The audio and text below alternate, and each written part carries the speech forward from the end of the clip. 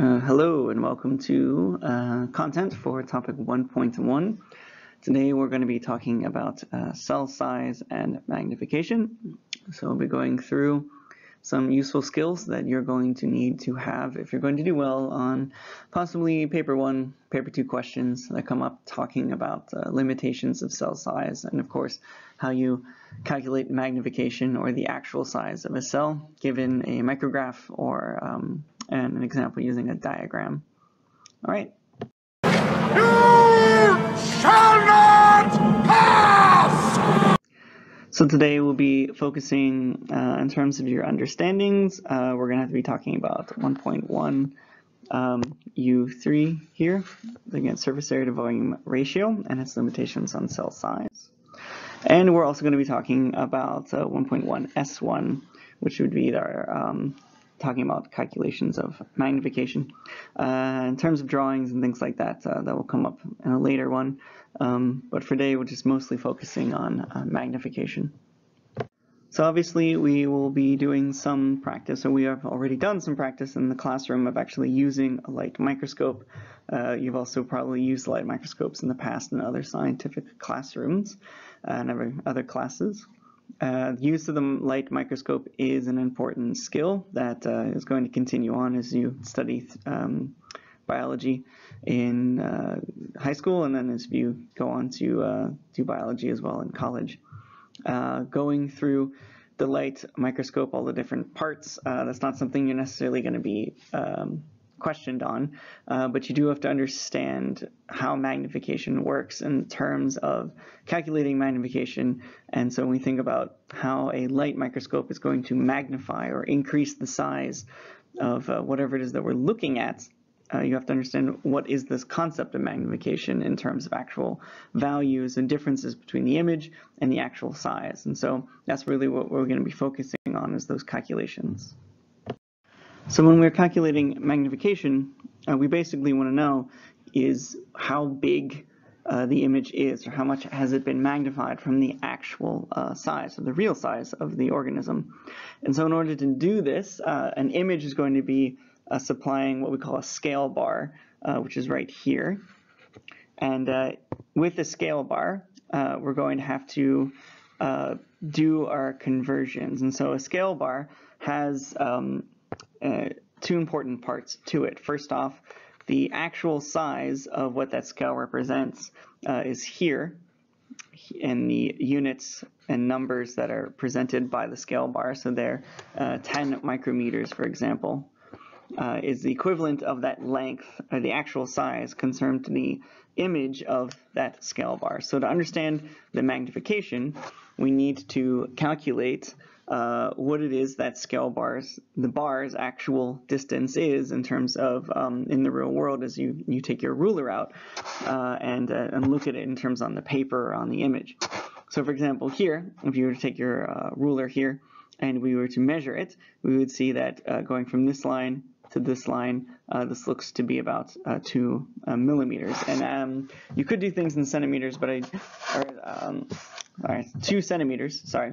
And you could do things in centimeters, but it would probably be easier if you were to convert things into millimeters first, because millimeters is much easier to do conversions between millimeters and micrometers, which is what the unit we use for microscopic things. So in order to do a magnification calculation, you need to make sure that your units are the same. And so since microscopic things use microscopic units here, like we're going to have to use microscopic units from our ruler measurement here.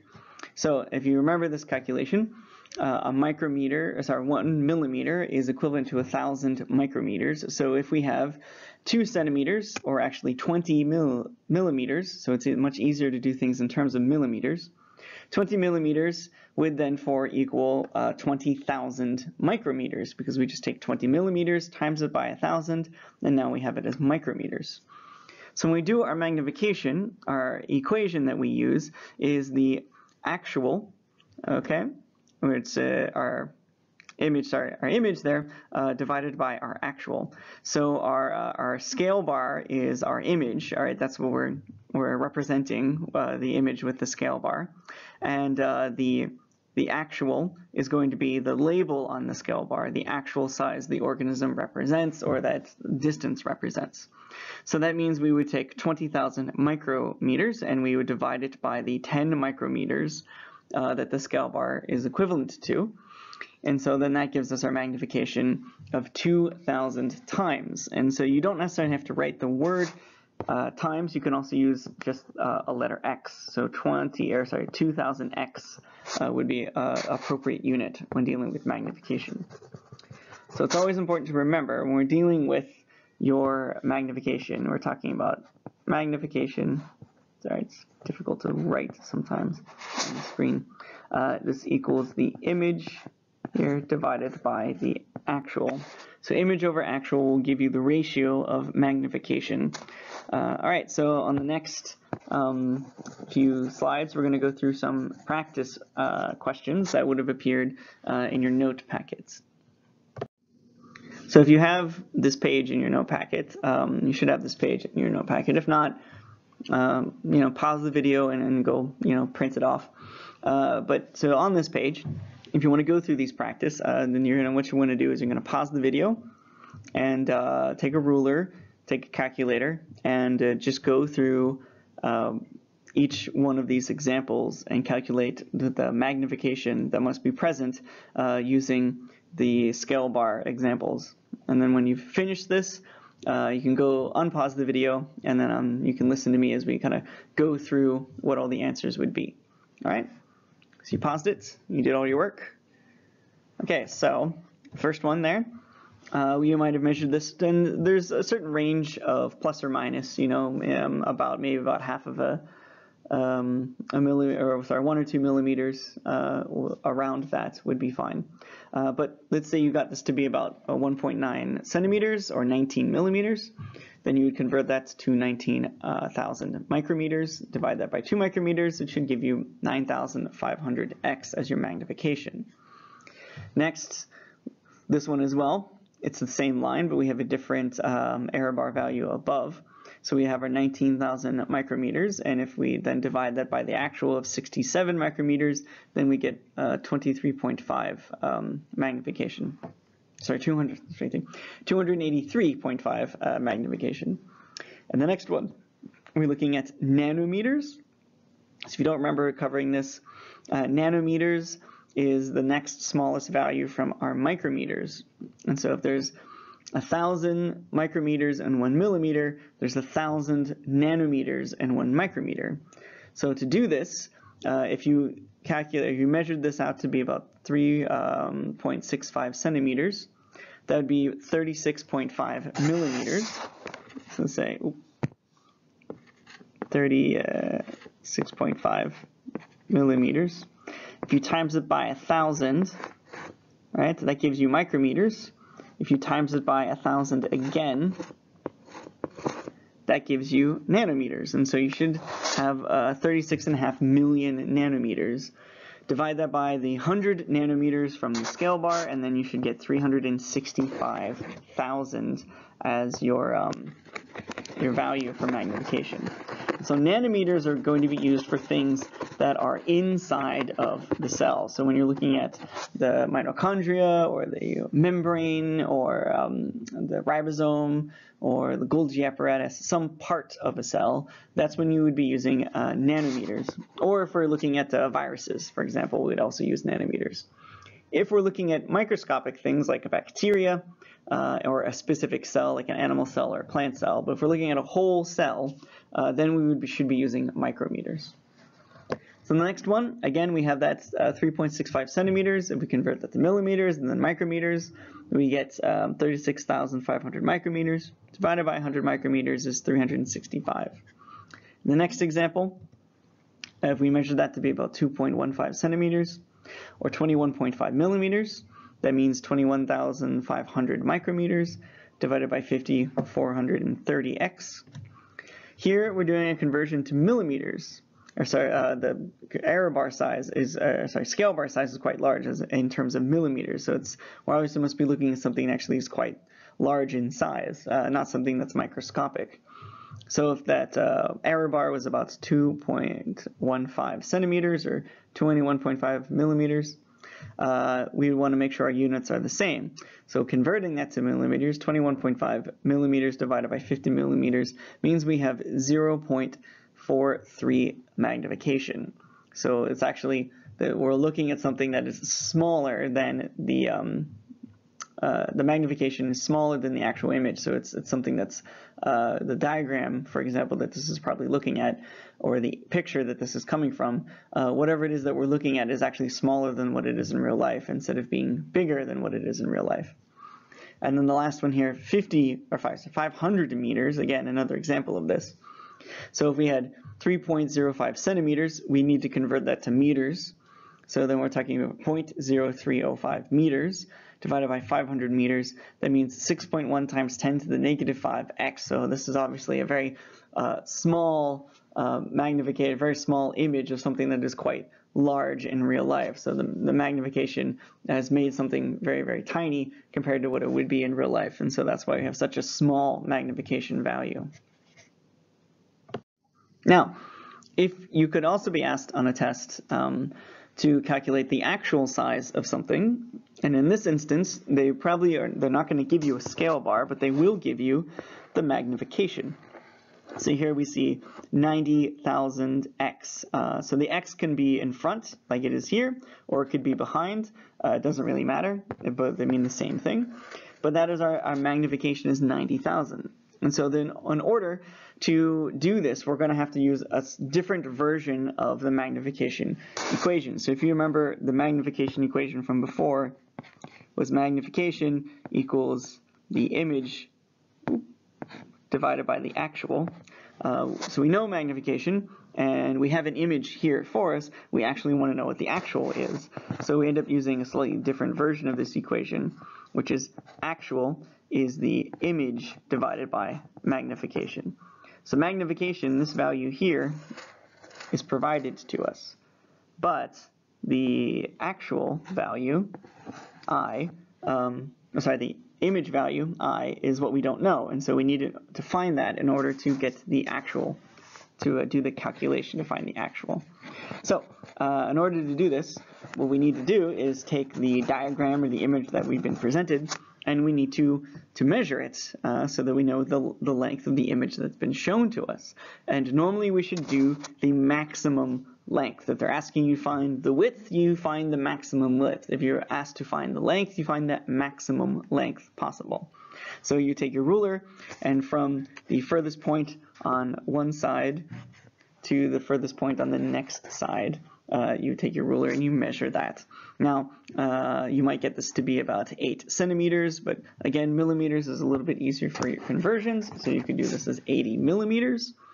And then you divide that by the magnification which was provided to you of 90,000, and so you get 8.9 times 10 to the negative 4th millimeters. Now this is not a really useful number here, even though this is correct mathematically. Giving us values in millimeters is kind of useless.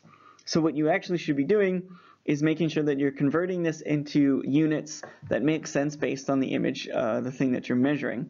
So if you're measuring something that's really, really tiny, like a part of a cell, you'd want to convert this into nanometers. If you're measuring like a bacterial cell or plant cell or an animal cell, you would be wanting to be using micrometers. So we don't really want to use 8.19 times 10 to the negative 4th millimeters. We want to go through our conversion. So we would convert that to 0.89 micrometers, all right? Timesing it by 1,000 is how we go from millimeters to micrometers, and that's what we would get. And then if we wanted to even make, that's really, really small value even at micrometers, so maybe this is a very small bacterial cell. So we'd want to increase this even more by converting it into nanometers. So we could times it by 1,000 again, and we could get 890 nanometers. So either one of these values would be correct. You can use micrometers or nanometers. It really comes down to how you want to present the information. But again, millimeters would be inappropriate for an answer in this circumstance because we're talking about something that is very, very small. So you should be using either your micrometers or your nanometers in your answer. Okay, so once again, these are some examples that would have been present in the note packet, and you should pause the video and go through these examples if you haven't done so already. All right, and so you've already gone through them and are ready to go over this. So to make sure you always use the line that's provided to you, don't do your own measurements. Normally they have a line if it's on a micrograph that they might supply to you. If there is no line, then of course you need to make a judgment. You need to decide what is the appropriate length or width, depending on what the question asks. But if there is a line provided to you, use that line when doing your measurements. So here looking at a diatom that's magnified by 1,000. So if we measure that to be about 5.6 centimeters, which would be 56 millimeters, times that by 1,000 makes 56 micrometers, and divide that by 1,000, because of the magnification, we end up with 56 micrometers. So I know the math seems a little redundant there, but it's good to go through all of the steps. So we're looking at something that's actually about 56 micrometers in terms of its width there, or length. You can think of it either way, it's circular. So the next diatom here, magnified by 5,000.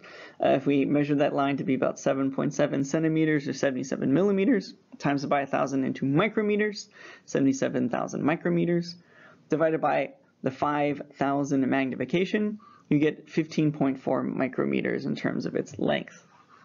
Looking at a mosquito head here, about 200 magnification. So if you measure that as 4.7 centimeters, about 47 millimeters, which is 47,000 micrometers, divided by the 2,000x gives you 234 micrometers. 235 micrometers, sorry. And then the hypodermic needle here, if we have 2.7 centimeters, making it 27 millimeters, times it by 1,000 makes 27 micrometers. Dividing it by 100 means 270 micrometers. Okay. So hopefully these weren't too difficult for you. Okay, so here's another practice question you could go through. So again, you can read through it, pause the video, and so you can work through it. And after you've done that, then unpause the video, right? Okay, so let's say that you diagram a sperm cell. And so a sperm cell's flagella is actually about 50 micrometers in length, but the student draws the diagram, and if you measured it, it's about 75 millimeters long. So then we think, okay, what's the magnification that the student's drawing is doing to the actual size of the sperm cell's tail? So if we were to kind of draw an example, something like that, and so our scale bar here is saying is about 7.5 centimeters or 75 millimeters, right? And then the value above it would be the actual value of the sperm's tail, which is 50 micrometers. So then you have the, can make sure that you convert everything. So 7.5 or 75 millimeters, converting it to 75,000 micrometers. 75,000 micrometers divided by 50, the image over the actual, means that we're looking at a magnification of 1,500x. So you're probably thinking, why do I have to know how to do all these crazy magnifications, and why are we calculating the actual size of these super, super tiny things? They're all microscopic and nanoscopic, and you're probably wondering, why can't we just have just really big cells, like a cell that you can just see with the naked eye? Why can't we have a human-sized cell? And in order to discuss this question about why life is built out of trillions of cells all working together instead of having one giant person-sized cell, we have to think about the factors that influence the stability, or what we call homeostasis, of a living thing. And so one of the major factors is what we call our surface area to volume ratio. So in order to understand this concept, first let's make sure that you understand what volume and surface area are. So I want you to imagine here we have two very perfectly cubed cells. You know, I know that doesn't really exist in nature, but let's say that it, for this example, that they did. So we have a small cubed cell, which is as a 1 by 1 by 1 in terms of its size, and then we have another one that's bigger than it, that's a 3 by 3 by 3. So if we were to calculate the volume of the small one, that would just be 1 times 1 times 1, so the length times the width times the height. That means that it has, in terms of these units, it has a volume of 1 unit. Where the larger one, if it's 3 times 3 times 3, means that we would have a volume of about 27 units, right? So here you can see the volume as much, much larger in the big cell versus the small cell. If we look at the surface area, so since it's a cube, surface area is really easy to calculate. The area of one side is the length times the width, and since all the sides are the same, then we then just times that by 6 because there's 6 sides. So then we take for the small one, 1 times 1, which is 1, times the 6 sides. That means we would get 6 units. For the larger one, 3 times 3 would be 9, and then times that by 6, giving us 54. And so we also see, in terms of surface area is much smaller for the small cell versus the large cell. So the important thing is to think about the ratio between these two values. So if we look at surface area versus volume, there is 6 units for every 1 unit of volume. So it's a 6-to-1 ratio. Where for the larger one, it is 2-to-1. So it's 54 in terms of surface area to 27. So if we were to simplify that down, that would be down to a 2-to-1. So we have a much larger surface area to volume ratio with a small cell than we do with a large cell. And this comes from this idea that as volume increases, it increases much faster than surface area, because when we're talking about calculating volume, we're calculating as a 3-dimensional value. So there's an exponential increase in terms of changing the length and the width and the height as it increases. Surface area does increase as well, but it increases less because we're only looking at it from a length versus a width and in terms of the number of sides. So since surface area doesn't increase as quickly as volume does, the ratio will get smaller and smaller and smaller. Basically, the volume or the bottom part of the ratio increases much faster than the surface area, which is on top. And so this creates a smaller surface area to volume ratio. The smaller the surface area to volume ratio, the less efficient the movement of material through the plasma membrane and through the cell is going to be. So the plasma membrane, as we're going to learn about in topic 1, is very important for the importing and exporting of material into and out of the cell. If the volume is really, really, really big, there's a lot of cell that needs to be taken care of, but there isn't a lot of surface area. There's not a lot of plasma membrane that is present in order to help with the moving of material in and out of the cell. If the cell is very, very small, the volume is relatively low, and the surface area actually is more than necessary in some cases in order to remove material and bring material in and out of the cell. So since the surface area is quite high and the volume is quite low, it's much easier for the cell's stability as it's transporting things in and out and maintaining, for example, metabolic reactions, all these different chemical reactions that happen along the surface of the membrane.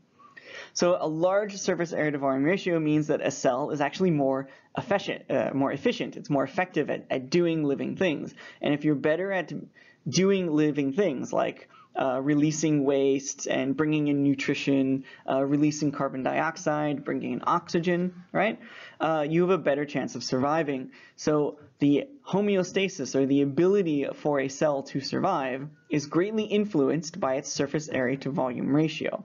The larger the surface area to volume ratio, the better the chance for the cell to be stable. So it's not just the ability for the plasma membrane to also move things in and out of the cell, but it's also the ability for things to move once they are inside of the cell. So we think about diffusion. Diffusion is this passive movement of material from a high concentration to a low concentration. So once we get something inside of the cell, let's say that we had to get something from the plasma membrane right here on that point, and we needed to get it to the nucleus. And so to go from here to the nucleus here at the center of the cell is a longer distance than if it's going from here to here. It's so hard to draw on these things. Sorry about that. So you can see that it's a much longer distance. So because of the longer distance, the diffusion rate for the large cells is going to be slower than the diffusion rate for the slow cell. And so if things are taking a long time to move through the cell is going to have a harder time keeping itself alive. It constantly has to be taking in energy. It constantly has to be taking in nutrition and oxygen. It needs to be releasing waste material so that that waste material builds up inside of the cell that also can lead to the cell's death. So if it's a shorter distance, it's much faster diffusion, and so then it's more effective, it's more efficient for the cell in order to stay alive. So shorter distance versus a longer distance is much better for the cell. And it's much easier to maintain a concentration gradient when we're talking about a very small distance, all right? When we talk about your nerve cells and the functions of your brain next year when we get into topic 6, your nerve cells function really, really well because they're not actually touching each other. They're just extremely close to each other. They use a very, very tiny diffusion distance as they start to communicate to each other. And so having a very, very tiny distance, it's about 10 nanometers in terms of that distance, allows them to very quickly communicate with each other and regulate all of these different processes that allow you to, think about something and imagine it even though it doesn't actually exist, and allows you to take in all the information about that ball that's speeding towards your face and decide, do I have enough time to grab the ball with my hand and stop it, or is it moving too quick and there's not enough distance? I need to move my face and get out of the way of the ball so I don't get hit. So all this complex information that's being taken in by your senses is being processed by your brain very, very quickly, and it's using diffusion as a power source or a way to allow all of this constant moving of material, of information around inside of your brain. And so a very small distance of 10 nanometers allows this quick diffusion. Now, that doesn't mean that being a small organism made of trillions and trillions of cells is always a positive thing. There are some negatives, right? So having a large surface area to volume ratio has problems with efficiency in which we lose heat. So we are warm-blooded animals, so that means that we try to maintain a very specific temperature that is ideal for our enzymes and ideal for our cells to stay alive. So it's about 37 degrees Celsius for human beings, right? The fact that we are made from many, many, many cells that are very, very tiny actually increases the loss of heat. And so in order to maintain our warmer temperatures, we have to eat a lot of material so that we can break it down so that we can release some energy as heat to make sure that we stay, alive. Particularly on colder days, for example, you're going to have a harder time keeping your body temperature up.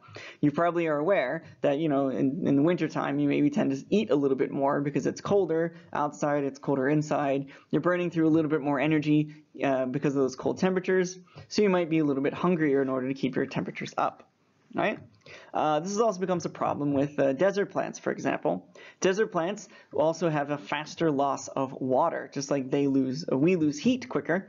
Desert plants lose water quicker because they have a really high surface area to volume ratio by being made of all of these different cells. So what they actually try to do is they try to roll their leaves. If you've ever seen a cactus, the spikes on a cactus are not actually spikes. They're the leaves of the plant. They're just rolled into a spike for two reasons. One is that it's a pretty good defense mechanism. No one likes being stabbed with a pointy leaf. But also it reduces the amount of surface area of the leaf so that it doesn't lose water as quickly. So even though it's important to have a really large surface area to volume ratio for us to survive, there are some disadvantages to it as well. So when we think about having a super large surface area to volume ratio, what are the best ways to ensure that that happens? What does life do in order to have this occur? Well, one thing, as the whole point that we've been bringing up, is the fact that cells are super small. We're using microscopic and nanoscopic units, right?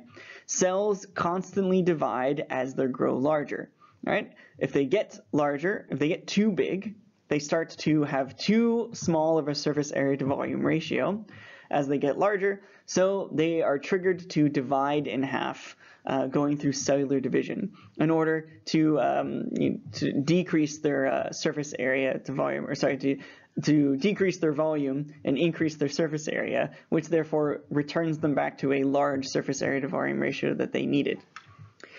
We also could have compartmentalization. The idea that we break up specific tasks into the cell that are separated by different membranes. And so the functions of the mitochondria, for example, can just be contained to the mitochondria itself. It's not something that's happening everywhere inside of the cell. It's only happening inside of the membrane. Here you can see the outer membrane of our mitochondria. So that helps increase the surface area and keep the volume low. What we also do is we also fold membranes back and forth to increase surface area. So here, the inner membrane of the mitochondria, you can see it folded back and forth. That's all the squiggly lines inside are causing that, the folding of this membrane. You also have probably seen pictures of the human brain. Human brain is capable of processing billions of thoughts, billions of pieces of information all at the same time. And the reason why that's possible is because there's a lot of surface area in the brain. And the increased surface area comes from all those wrinkles and folds of the brain. Same thing happens in your lung tissue. We need a really efficient movement of oxygen into your blood and carbon dioxide out of your blood. So your lung tissue is comprised of a really large surface area that's all folded around little alveoli sacs. Same thing happens in your large intestine. Your large intestine, or sorry, not large intestine, your small intestine. Your small intestine has a surface area, if we stretched it all out and made it completely flat, would be the equivalent of a tennis court. That's how much surface area is in just your small intestine. And so by folding it back and forth and having it be very wrinkly and having these little extensions that are called villi, we can have this huge surface area compacted into a really small area, which then allows for more efficient absorption of material. So folding also helps maximize our surface area here. We have our alveoli, we have our intestines. Oh yes, and in plant cells, we have the root hair cells. So plant cells will have these little tiny extensions in their roots. All right, and these little extensions coming out of their roots help increase the surface area so that they're in more contact with the soil and can more efficiently absorb water from the soil.